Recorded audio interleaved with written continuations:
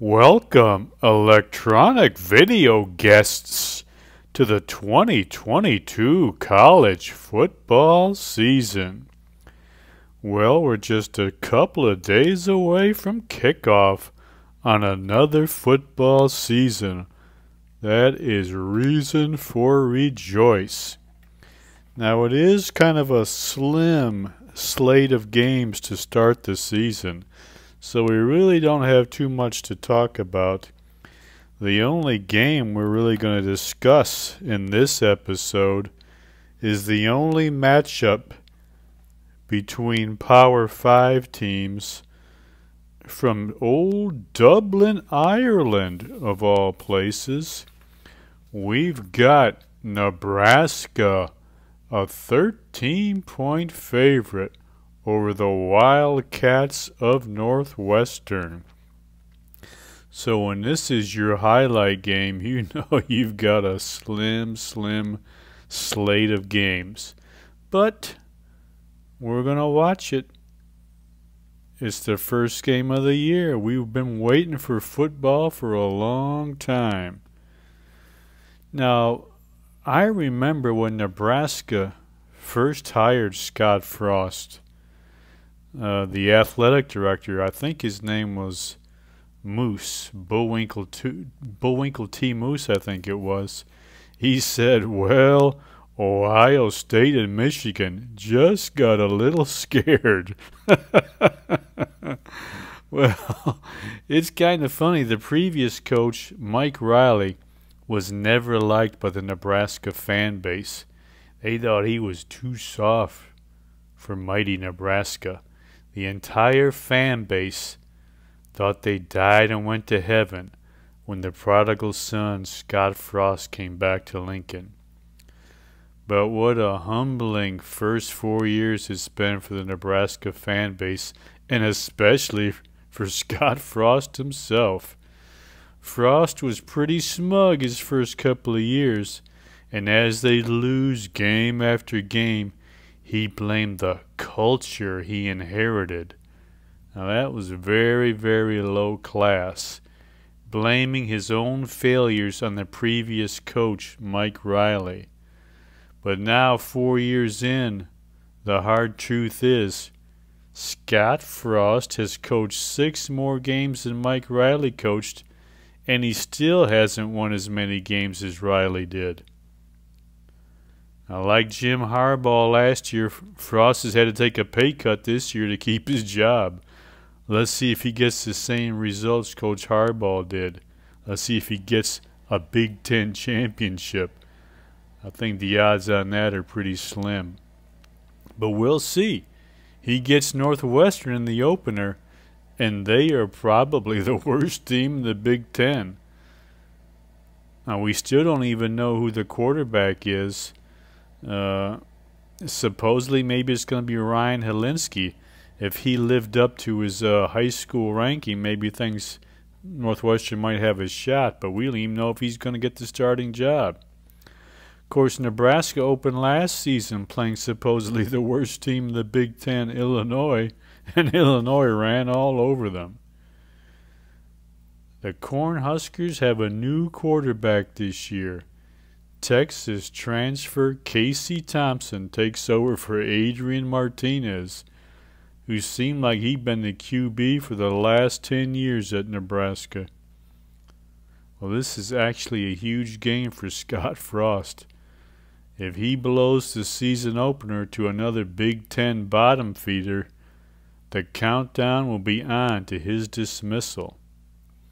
I'm tempted to pick Northwestern, but with Adrian Martinez and his uncanny knack for making the critical mistake at the critical point in the game gone, maybe he took that black cloud hanging over Frost's head to Kansas State, where he transferred to play his 12th year of college ball. So I'm going to pick old Scott Frost in Nebraska in this one, and I think they're going to cover the 13 also. After all, even with Martinez, they managed to crush Northwestern last year 56-7. But I think college football fans everywhere will be pulling for a Wildcat upset. just to see the look of doom that will crease Scott Frost's face if he walks off the Dublin, Ireland field a loser. We love these Scott Frost sad faces. Scott Frost after a loss is the best thing in college football. Anyway, also don't ask me why they're playing this game in Dublin, Ireland. The most Irish thing about either of these teams is the old Northwestern coach, old Paddy Fitzgerald. Maybe they're playing it in Dublin because they know nobody over there realizes Nebraska and Northwestern aren't very good, and they can just sell some tickets on the novelty value. And maybe they can get Sinead O'Connor or U2 to do the national anthem, who knows. But that's it. For our first pick of the year, we're going with Nebraska over Northwestern. We're taking Nebraska minus 13. We think they'll cover. All right. Since we only have one game, let's fill this out a little bit more. Let's open up a box of Bowman 2021-22 college football. And remember, if you happen to buy a box of this for yourself, look here real close. Heed the warning, ages 6+. Do not give any of these cards to a 5-year-old or younger. You could be arrested for corrupting the morals of a minor. You don't want that. Ages 6 only. All right, let's open up this Bowman box of 2021-22 college football. Let's see if we get some big star players. I think what we're going to be looking for, according to this box, pink refractors, 4 of them. Now there's 7 packs in the box, but it says, what did it say? There's only 4 cards, 4 cards per pack, so there's not a lot of cards. I think this cost me like $20 at Target or something like that. Let's see what we get. College football cards, Bowman 2021-22. Let's see what we get in our first pack. Let's see what we get in our Bowman football cards. Peyton Thorne, Michigan State quarterback. That's his Bowman first. Peyton Thorne. I don't want that card. Where's my crap pile? I gotta put any Spartan on that old crap pile. I gotta move out of respect Len Dawson out of the way. Let me put that crap pile here and Peyton Thorne right out of the bag. You're going on the crap pile, buddy. Now what do we got next? Jerome Ford. I think he's in the NFL now. There's a pink card. Mike Harley. I don't know who Mike Harley is. What is it, Mike Harley? I don't know. Mike Harley. Jalen Tolbert. Oh, Louisville quarterback Malik Cunningham. That's kind of a nice one. Not bad. So we got one good card out of there. Let's see what we get in our next pack. We get in our next pack. Oh, Sam Howell. He's with the Commanders now. I like Sam Howell. I think he's going to be maybe the steal of the draft. I think they got him on the 5th round. He's going to be a good quarterback. I like him. Now this is a Bijan Robinson. Very nice. He's a Heisman contender. That's kind of a nice looking card. Very nice. And put that in the good card pile. Marvin Mims. Devin Lloyd. He was a first-round draft choice. Where's that card? Let me put some of these aside. We might give some of these away if anybody wants them. Let's see. Let's go on to pack number 3. Bowman college football. College football season coming up. Ooh, C.J. Stroud, possible Heisman contender from the Ohio State. What does it say about the Ohio State quarterback? Anything interesting? Pinpoint passer. Yeah, okay. Desmond Ridder, he's with the Falcons now. Put that over there. What's this? Pink Hudson Card. Oh boy. Sarkisian keeps yanking this poor kid around. Once again, he's put Hudson Card on the bench, this time for Quinn Ewers. I'll tell you what, this guy's a Longhorn through and through to put up with all he's had to put up with Sarkisian down there at Texas. Hudson Card. All right. Jalen Watson. Oh, Braylon Allen. He could be a sneaky dark horse contender for the Heisman. He's going to get a lot of yards at Wisconsin this year. A lot of carries and a lot of yards. He saved their season last year. All right, let's see what we get in this next pack. College football. Chase Garbers. John Mechie, I think he got injured, unfortunately. Golden Boy. Bo Nix.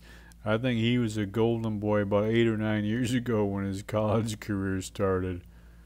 I don't even remember now where he transferred to. Bo Nix.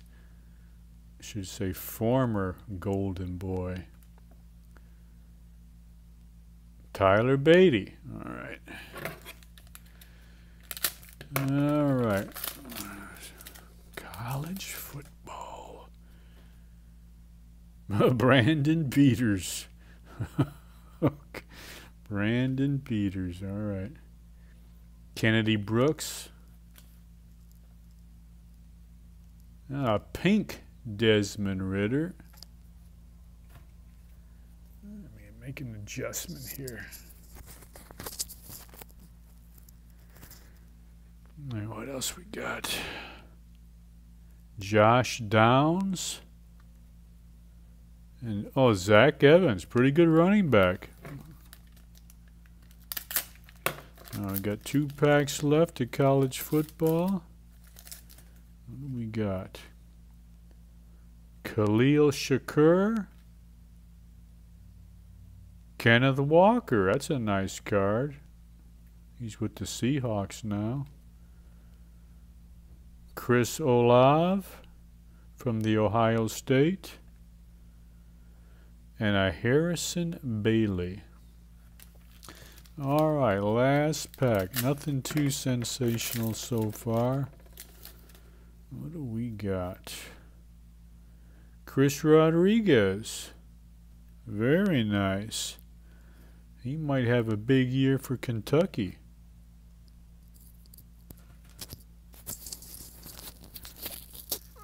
All right, what else? A couple more cards. Another Bijan Robinson. Chase Garbers out of 299, unfortunately. That's too bad it's Chase Garbers and not C.J. Stroud. Jaden Reed in our last one. Michael Penix Jr. I think I just read he won the starting job for Washington. He had some decent moments for Indiana, including that great upset of Penn State a couple of years ago. All right, here's what we do. If anybody wants this Peyton Thorne card, or if you want a Golden Boy Bo Nix card, a Pink Hudson card, Desmond Ridder, Cunningham, Sam Howell, Bijan Robinson. If you want one of those cards, just claim it down there in the comments. The first person who claims one of those cards will get it. You just got to claim it in the comments and then send me an email. hank.youtube@yandex.com or a direct message on Twitter at HLRassico. Choose either of those formats and send me a mailing address, and I'll send you the card in a plain white envelope. Let's keep it maybe 2 cards per person.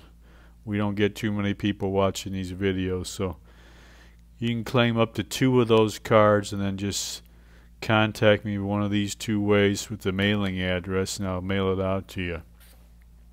I'll show you those cards again real quick. We got the Bijan Robinson, Sam Howell, Malik Cunningham, Desmond Ritter, pink Hudson card, Golden Boy Nix, and the old Spartan quarterback Peyton Thorne. You want one of those?